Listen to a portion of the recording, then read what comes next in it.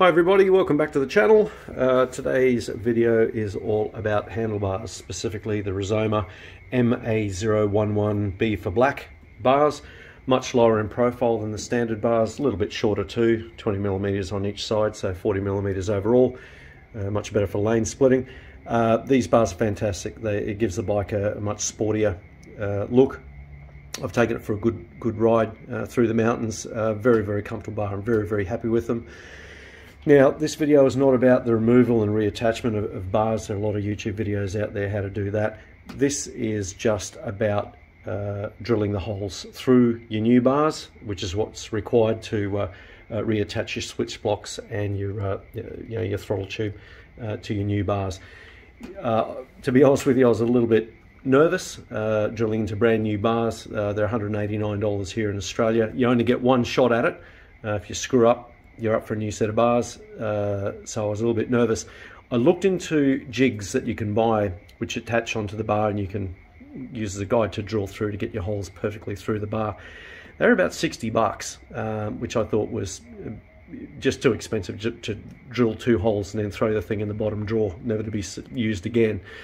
So I came up with a little idea which I thought I'd share with you, which should make it a little bit easier for you to drill those holes in your bars. All right, stand by. Okay, here are the stock bars. On the left side, you'll notice the hole that's drilled through. Hopefully the camera will pick it up.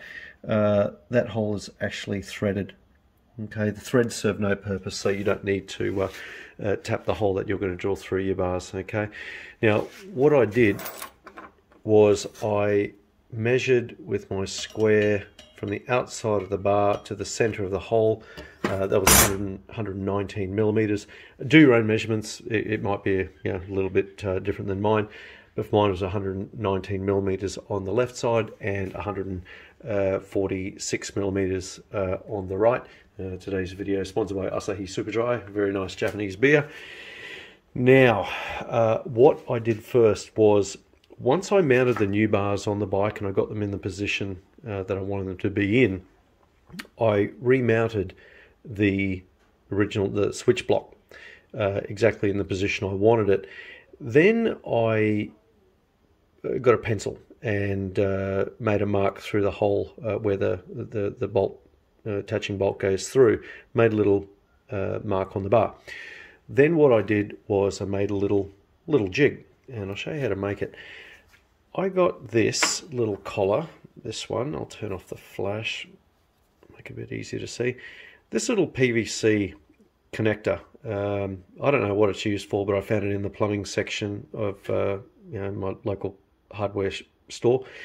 And this thing has an internal diameter of exactly 22 millimeters, which is exactly what the diameter of the bars is. So this little PVC connector, fortunately, came with little casting lines on either side, 180 degrees opposed, which is perfect for what I want. If this, this will work if you get some tube, aluminium pipe or something with an internal diameter of 22 mil, that's cool. You'll need to, you've got to drill a hole that's exactly 180 degrees opposed. Okay, so you'd have to put that in a vise, center it, use a drill press to make sure that the holes are exactly centered. But for this, what I did, I just popped it on the bench, got a fine marker, rotated the PVC pipe around where it made a little mark across the casting seam. Okay, you can just see it there. Then I grabbed a little push pin and pushed it in exactly where the lines intersected, and then I just used a small 1mm drill bit to make a pilot hole. Then I got the 3.5mm bit, which is what's required to drill out your bars. Now I do suggest getting a brand new bit, nice and sharp. It does make the job a lot easier. And then I drilled the 3.5mm holes through the PVC. And it looks something like this. So you'll notice that the holes are exactly 180 degrees opposed. Then I just lopped it off to form this little collar. Okay. Now what I did then was I fit the collar over the mark that I made, and then I measured it again to make sure it's exactly 119 millimeters. So that means the holes will be exactly in the same position as the stock bars. Okay, and then I taped the collar to the bars before drilling.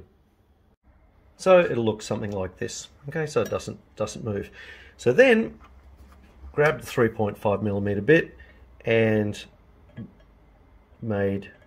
started drilling, not all the way through, just a little bit of the way through on both sides.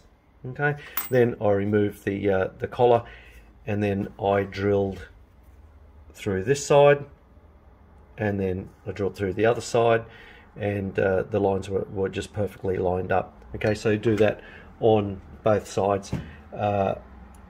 Easy. This thing cost me about $1.20, much better than 60 bucks.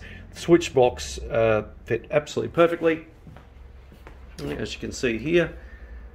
No hassle whatsoever. Very, very easy solution. You know, it takes away all the nerves of drilling through your brand new bars. As usual, any comments, criticisms, questions, leave them in the comments below.